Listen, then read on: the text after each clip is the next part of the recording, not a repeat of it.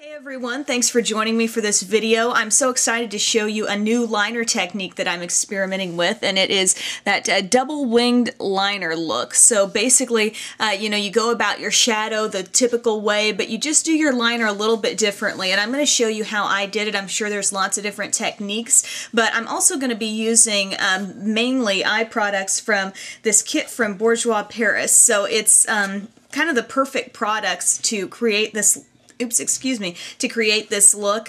There's a really pretty light purple cream shadow product that we're going to use, but the look is Pretty in Paris Volume 1. You can find this on beautyticket.com, and of course all the products are out of here right now, but it's like a little book, and it has the it comes with the shadow that I used here, which is a pretty kind of black shadow, the cream shadow in the lilac shade.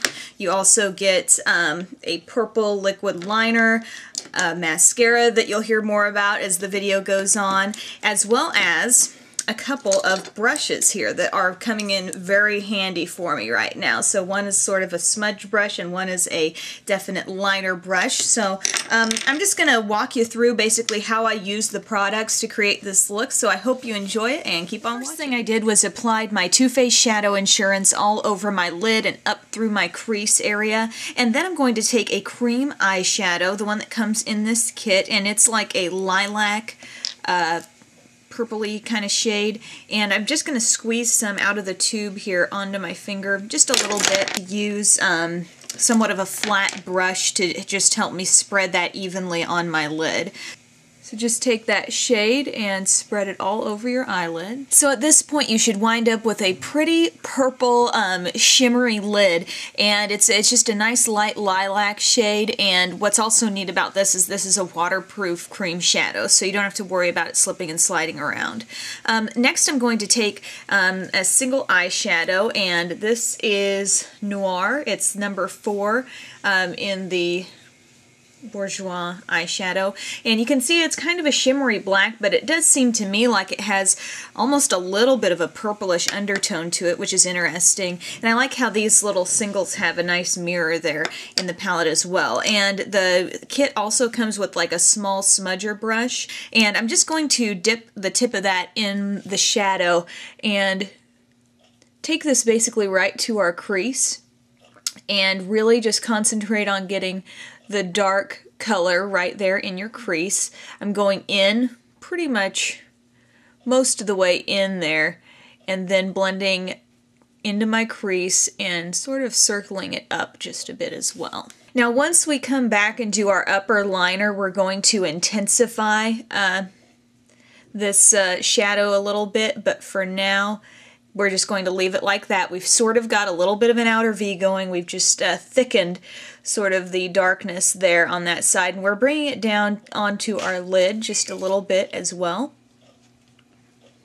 So just get a little bit of darkness going there. You can see on this side the outer part of the lid isn't quite as bright and shimmery as the inner part. Now on our lower lash line, we're actually going to use this same shade, only we're going to intensify it a little bit by sort of making that a liquid liner. So I'm going to take some of my MAC Fix Plus spray, and I'm just going to spritz a little bit of that on the back of my hand here just to get a little moisture going.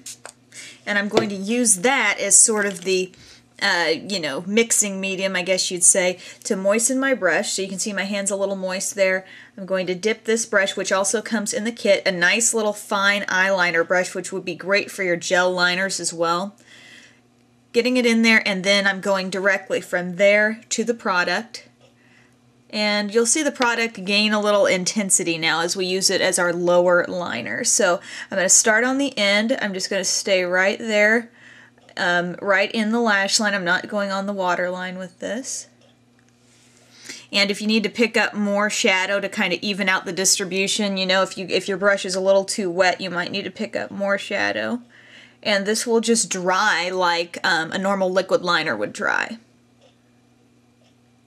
So take that all the way in, right to the very inner corner, and you might want to thicken that line a little bit. Now once you've got your desired intensity there on the lower lash line, I'd suggest taking that smudger brush that we used in our crease as well and just kind of running under that and sort of muddying that line just a little bit. Next we're going to line our upper lash line with this purple liquid liner that comes in the kit. I believe the shade is Prune. And you can shake that up, but it comes with a little brush tip applicator, which is a really, I think, easy and smooth way to use a liquid liner. So hopefully I'm not shadowing myself too much as I do this, but starting at the inner corner, as you can see, staying extremely close to the lashes. And then just pulling it out. And if you have trouble with liquid liner, I mean, just think about taking short strokes. You don't have to make it all the way across your eye in one stroke. So I'm just kind of looking down into a mirror here, picking up where I left off with a little more product. Because I keep thinking, you know, that this is a black liner, and sometimes black liners go on in a more intense fashion all the way across, but with this purple, to make the color come off a little more strong, I'm sort of going back more frequently to kind of reload my brush with the color. So just take it slow. There's no rush. If you rush yourself, that's kind of where you run into problems. You know, it's so strange how that works because, you know, you're in a hurry, you're trying to get through your makeup as painlessly as possible, but then that's when you end up making the mistake. So this has a little bit of a metallic finish, by the way. And what we're going to do once we reach the outer edge of this is, instead of following the curve of our eye as it would curve down, we're going to go straight out. So from right about here, you'll see that line going straight out from the eye. And then I'm going to get a little bit more, and we're going to just connect that from the very outer corner here. This would be the outer corner. Draw it up and connect. And then just fill the gap. Now comes the fun part. We're doing a little different liner technique. On our lower lash line, we're actually going to create another wing that's going to go parallel to the top one. So you can see over here how the lines have an even amount of space. They're not, instead of being out like this, sort of like one of those greater than, less than signs, it's more like an equal sign. Okay, so I'm sure you guys love my math terminology there, but anyway, just going to take the brush and I'm going to the outer corner here, but I'm going down a little bit because you'll recall to make this upper outer V, we used the outer corner, so we're going a little bit below that, and we're going to draw a little line and we're going to draw it straight out, just like so. You can see what's going on there. It's just a line right under the wing, so you want to stay perfectly in line with your wing. So if it's going out a little more up, then this one would want to go a little more up. If this one was even for some reason tilting down, you would want the lower one to tilt down. I mean, there's of course different ways, I mean fun other ways you can do it, but just for this look I'm trying to lead you down the right path here. So once you've got that line, that initial line, just maybe go over it a time or two with this, since like I said, it is purple, it's not black, so to get the, and it is a little bit metallic, so to get the intensity you want, you may have to go over it just a touch like that. Now we have some finishing touches for this look, so I want you to grab the smudger brush or any smallish brush that you have and dip the tip of that, and when I say the tip, I mean go directly down on top of the product there, get a little bit of color on it, and we're going to go right under that little wing, and we're just going to smoke that out a little bit under the lower wing.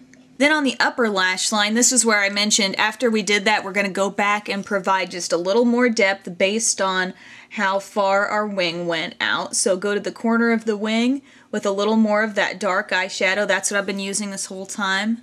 Just that one shade of shadow. And of course the liquid shadow we first put on. But just kind of intensify the darkness there in the outer corner. As you can see, we didn't do a huge outer V, we just made it a little bit darker, and there's one finishing touch you can do here with this liner that's going to make it even more of a contrast that you have two wings there, and that's to take a lighter shade. I'm using a light pink from Milani called Illusion. It actually has sort of a golden tone to it as well. Take any small detail brush, This one that I have is from Coastal Scents, and I'm just going to go right in between my two lines there with that lighter shade. You could just use any light color you want, and you're going to create more of a division between them, and it's going to make them stand out more. And since this kit doesn't really come with much of a highlight shade, you can take that same color and just kind of go right up to the brow bone. Next, I'm going to apply a couple of coats of the Volume Glamour Ultra Black Mascara that also comes in the kit, and I'll join you with the finished look.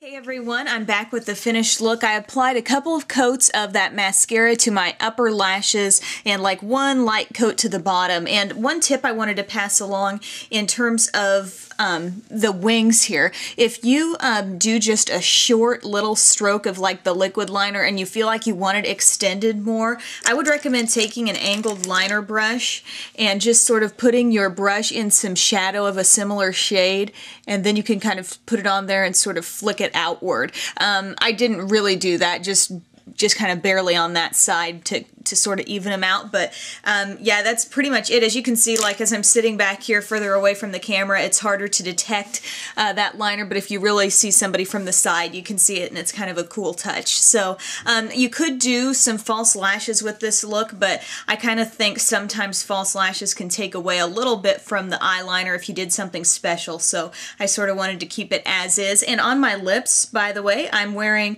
the Jordana lip liner in Tawny. It's just a very neutral shade all over my lips, and then I'm using the Rimmel Moisture Renew lipstick in Sunset, which is a pretty, you can see they're sort of neutral, has a little bit of a metallic feel to it, and it has some definite gold, like little shimmer to it, so it really kind of warms up the face a little bit. And on my face, by the way, I use the Palladio Mosaic powder. It's sort of a peachy shade, and I also did my CoverGirl cheekers in golden pink as kind of a contour there. So hope you guys like the look. It's something a little different, but something, you know, you could totally do your own way if you wanted to make the wings a little different, or not do the wing liner at all and just do the regular shadow part of the look. So thanks for tuning in, and have a great day.